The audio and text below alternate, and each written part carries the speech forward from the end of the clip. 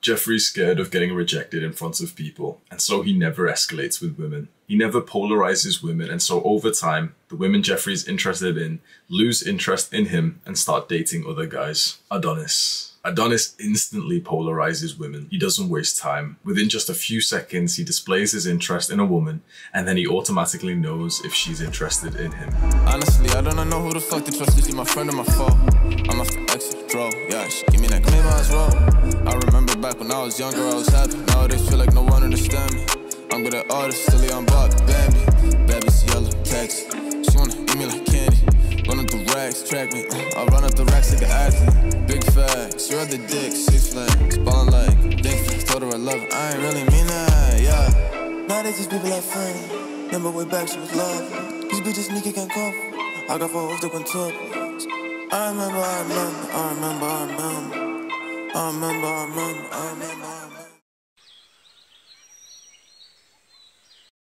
You must polarize women, and polarizing means to put them onto either end of the spectrum of liking/interest. In this video, I'm going to teach you how to polarize properly. But first, my name is Hamza. I help young men go through the Jeffrey to Adonis transformation through self-improvements. You're clearly interested in that, so if you scroll down right now, click on the subscribe and the post notification button. It's a win-win for both of us. Bro, if there was one thing that I wish I could go back and tell my younger self, it would be to invest in Bitcoin. But after that, the second thing would be to polarize. When I was in high school or in college and I had crushes on these girls that maybe I'd be sitting next to in class, I would never polarize. I would never actually show that I was interested in them to make them move in this spectrum of being interested in me. I kept them in the safe middle ground of never showing my intentions.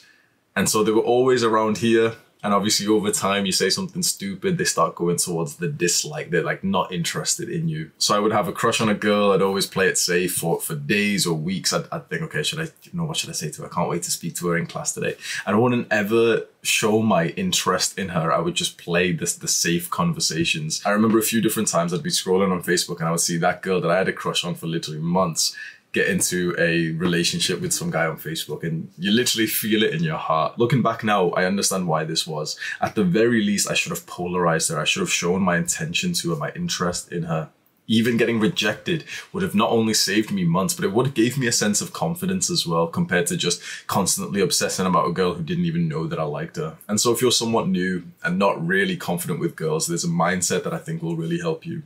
The mindset is to polarize within the first few seconds that you meet her. Literally, you have less than a minute to polarize her and to show a little bit of interest in her. You show your interest. You show her that you're somewhat attracted to her within a minute of meeting her for the first time. And automatically she'll put you into either two categories: wouldn't fuck or would fuck. The worst case scenario is if she never even considers you to be in either category because you just haven't shown any type of intention. And then you're left in the middle of this purgatory state where it could potentially go either way, but you just haven't pushed for either direction. So here is what you can specifically, practically do. Even if you are a little bit autistic and you don't know how to speak to girls, start off with a compliment.